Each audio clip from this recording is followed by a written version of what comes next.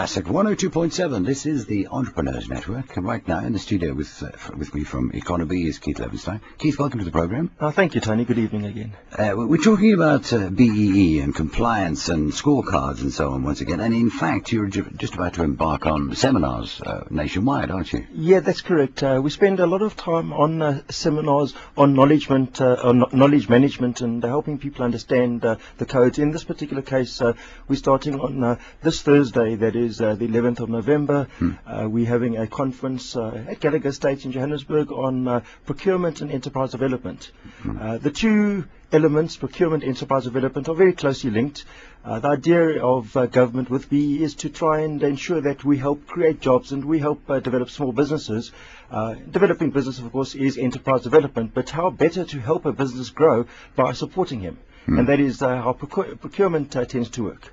Okay, so it's all-day seminars you're doing in Cape Town, in Durban, obviously in Johannesburg, you say? That's correct. It's a full-day seminar. It's fairly intensive because there is a lot of work to cover. In particular, procurement is a nice one from our viewpoint in that it doesn't cost the company very much money to get a good scorecard on procurement, as long as they go along and ask their own supplier for his scorecard. This is contrary to some of the other elements like socio-economic development, where you actually have to spend money like 1% of your net profit after tax. In the case of procurement, it's an admin task, and we need to show people during that one-day session how they ask their supplier for a scorecard, how to analyze a scorecard and what that scorecard means to their own score. Because, as you know, if I have a supplier who has a good score, it is going to increase my scorecard and so on. So it becomes quite important that procurement is worth this full 20 points. Okay, it is quite complicated, it seems, and hence the seminars, I would imagine. You must get all kinds of questions, and in fact there may even be big companies that aren't fully compliant or even aware of where they're not compliant. Yeah, absolutely. So often we see companies who produce a scorecard that is either totally non-compliant or they haven't earned the points that they should have earned either on procurement or any of the other elements. And of course, there's so many mistakes that we unfortunately see being made.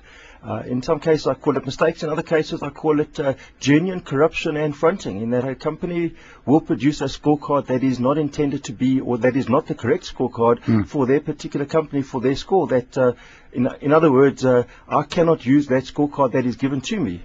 How is it policed if there are people out there, even big companies, that are not producing the right card? I mean, how is it monitored? If you're picking this up because that's your business, you're aware of it, which department, which people, where? I mean, who's policing it? I think that is a really good question, and it's one of the big problems that we have. Obviously, BEE is managed and controlled by the BEE unit of the Department of Trade and Industry. And they do have a specific department that is involved in fronting practices, or catching out fronting practices at least. But unfortunately, they are overworked and they're too busy. So it does, to an extent, fall to companies like us to look at every single scorecard. And the reason I look at scorecards, amongst others, is I have a database of about 13,000 scorecards that get sent to me from all sorts of companies, for which we're very grateful. But I've got to look at those scorecards and make a judgment call. Is the scorecard valid for this particular company? And I can give a very general example. We received a scorecard from a company a couple of weeks ago. As far as we're concerned, and I know they're concerned, they belong to the tourism sector. But they produced a scorecard based on the generic codes of good practice. Now you have to wonder, why would they not follow the generic codes of good practice? And it gets even more complicated, or more interesting, in that their particular verification agency doesn't have accreditation to produce a scorecard based on the tourism sector. So maybe their verification agency said to them, "Oh, verify you, but we must use the codes of good practice." And they probably agreed, not knowing that it probably isn't exactly in line with the intention of the codes. But now we get to the kicker, and that is, if they had followed the tourism charter, they would have earned around about 5 points extra on their scorecard. So if they had gone the proper route? If they had gone the proper route, they would have got a couple of extra points. Now you have to wonder, why did they not do it? Maybe it is ignorance, maybe they didn't understand it, or whatever other reason. And we see so often other companies, and very often this happens with what is known as a holding company. So you'll have maybe two operating companies and a holding company.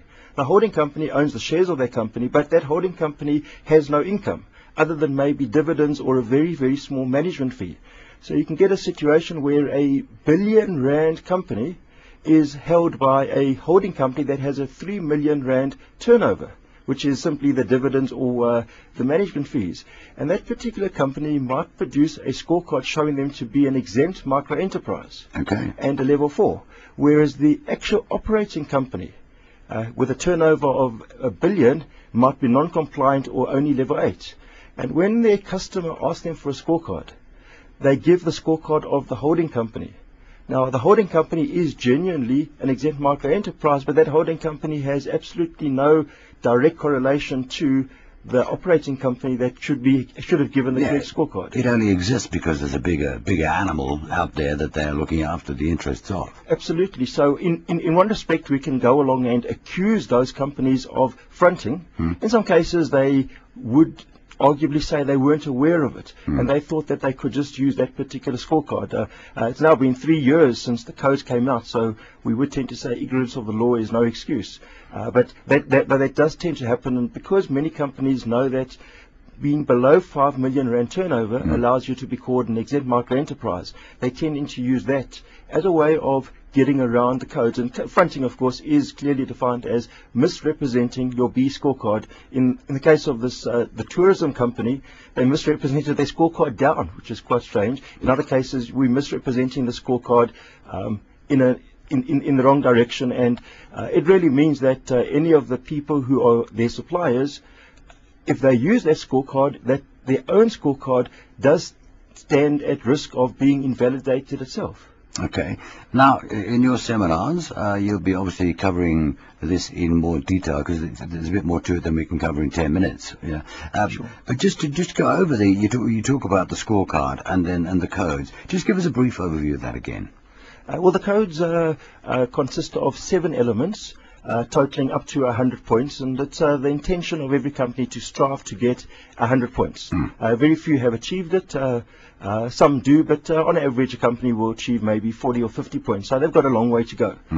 Those 7 elements, of course, is ownership, which is worth about 20 points on the scorecard, and then management, your directors, then employment equity, skills development, procurement, which is worth also 20 points, enterprise development, helping other companies, is worth also 15 points, and then finally socio-economic development is worth 5 points. So amongst all those elements, a company can choose which ones to start with, which ones to try and maximize, because we understand that there are some companies, maybe a family-owned company, that currently has no intention of changing its ownership structure in whichever way necessary, or maybe it simply doesn't have the budget in today's tough times to spend on, for example, skills development, which we know is incredibly important. But if your company isn't about to be making a profit, we can't very well say, let's spend R1 million on training our staff who are almost about to lose their jobs.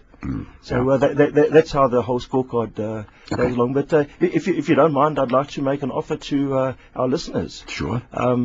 The conference that we're holding is on the 11th of November, that is on Thursday. Yeah. And I'd like to offer one listener a free complimentary entrance to our conference. Okay. It's a whole day event starting at about 8:30 for 9 o'clock at Gallagher Estate. So obviously they need to be in Johannesburg and available on that day. Yeah. If they send an email to info@econobee.co.za with the subject line Classic or Classic FM. There you go. We will at random choose one person and invite them to come along at no cost. This is worth around about 3,500 rand to your listener. So send that email then to info@econobee.co.za, and then Keith will be picking one at random from those mails that go through there for the event that's happening on Thursday. Well, once again, Keith Levenstein from EconoBEE, thanks very much indeed for being here on the Entrepreneurs Network on Classic. Thank you so much, Tony.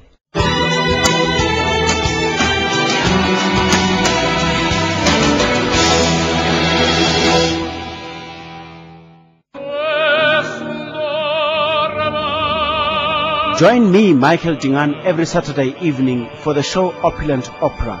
In this show, we will be exploring some of the world's most fascinating operas written by the likes of Verdi, Wagner, Puccini, as well as our very own Mzilikazi Kuma.